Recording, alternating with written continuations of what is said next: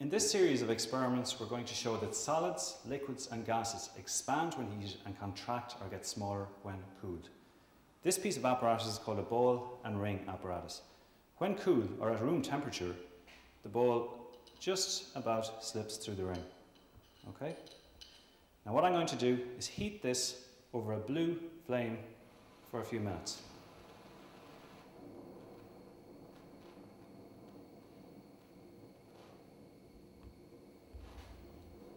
The ball has been heating now for about 3 minutes, so we're going to see if it will pass through the ring.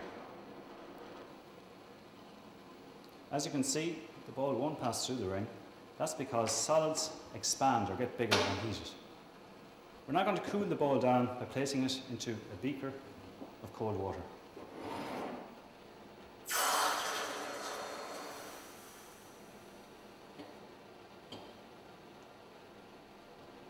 I'm going to try and pass the ball through the ring again. This time the ball passes easily through because solids contract or get smaller when cooled.